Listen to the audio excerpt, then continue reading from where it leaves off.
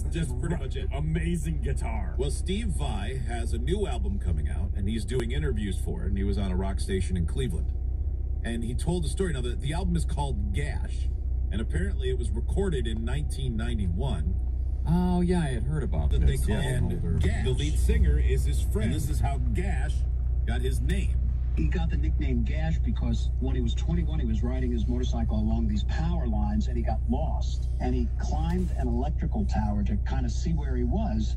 And while he was up there, the electric arced and it went through his whole body. And he fell dangling and he caught fire. Miraculously, he survived. 60% of his body was third-degree burns. Why is he called Gash and not Bernie or Fireball or Electro? Like gas is or maybe, I don't think they know what that means. Maybe something else happened. We started riding together because we were both into biking culture. I wanted to write some music so that we could have when we were riding because, you know, there's a particular feeling you get when you're in the wind like that. And I needed vocals. And I didn't even know Gash could sing. He didn't even know. So I just thought, I want to get Gash in the studio.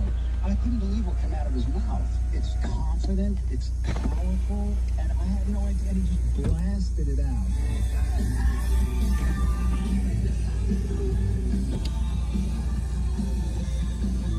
Wait, that guy had never sang before?